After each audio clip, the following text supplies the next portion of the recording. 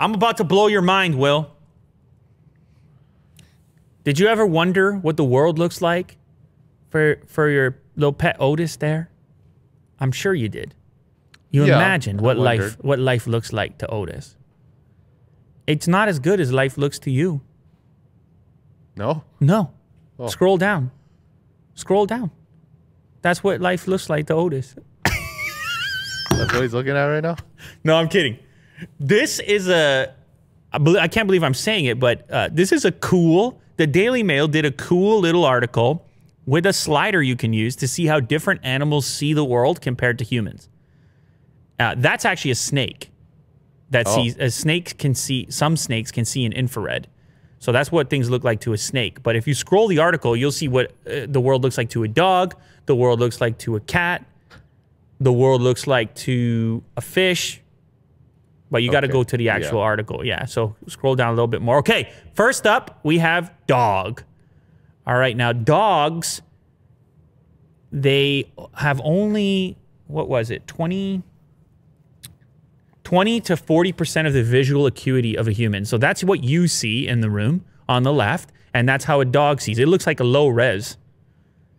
And it's definitely far more dim as far as colors are concerned. They have two types of cone cells tuned to blue and yellow. So they only see in combinations of those colors, muted pastel-like shades. So it does not have the contrast that the human vision has. However, the dog has a wider field of view, 240 degrees. So the dog's walking around wide-angle lens style. So they're actually picking up more of the surroundings in one glance because we got these flat heads with the eyes on the front. Yes. Ridiculous. Yeah, that's cool. The dog has the eyes placed a little differently. Yeah. It's seeing more spherical. Uh-huh. The cat is very similar. Muted and not as wide as the dog.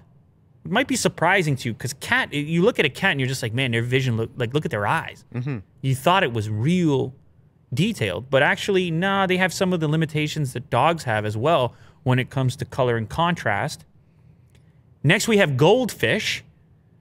And this is a real, totally different experience. Whoa. You know, you ever heard of a fisheye lens? Mm-hmm. Well, that's some of what's happening there. It's almost a 360-degree field of view, but it's almost like double vision. But it looks terrifying. I mean, if I had to live the rest of my life with fish vision, it would be acid. Rough. Very saturated. Parrot vision will blow your mind. It's a 300-degree coverage, and it has a trend towards sort of blues and greens. Snake, I already showed you with the infrared vision. This one I like, chameleon sight, is an actual full 360. Have you ever seen their eye, how it moves around a little bit? Yeah. That's it right there. That's how a chameleon sees the situation. Chameleon's going to see you coming no matter where you're coming from with the 360. Evolved that way. Probably can see the predators, change the color real quick. Chameleon, man. Huh. It's kind of fun. Last one is a tarantula. This one is if you're completely wasted. Tarantula is just drunk all the time because it's so blurry. That kind of makes it funny when, you know how people are so afraid of tarantulas? If you only knew what tarantulas were actually seeing. Yeah. Like, you have a pretty severe advantage. Now, granted, they have other senses with which they use to survive, but it's like no color. It is so blurry. Like you're wearing goggles that are completely screwed up. What are the 8 eyes for?